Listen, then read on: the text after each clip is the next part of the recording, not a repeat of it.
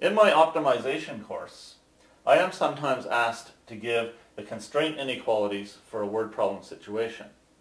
Or I can be asked to give the optimization function for the same word problem situation. I can be asked to define the variables for the situation. These are all steps in doing an overall optimization problem from beginning to end.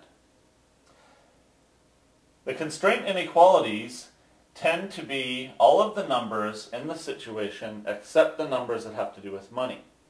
And the numbers that have to do with money tend to be what you use in your optimization function. Before you can make either type of equation though, you have to define your x and your y variables.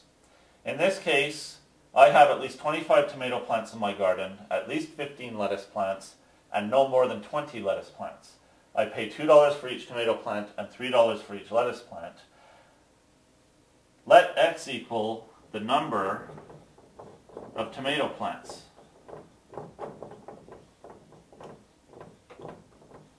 And therefore y will be equal to the number of lettuce plants.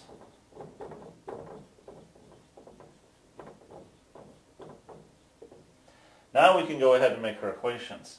The optimization function is the money statement. We have $2 for each tomato plant, therefore $2 for each x. And $3 for each lettuce plant, that's $3 for each y.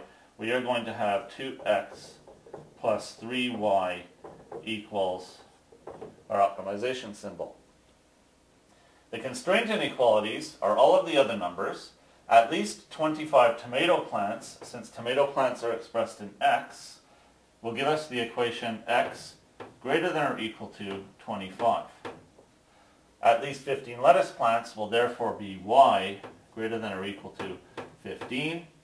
And no more than 20 lettuce plants will be y less than or equal to 20. This is a pretty simple situation, but it helps to illustrate what you have to do in order to create an optimization function and create your constraint inequalities.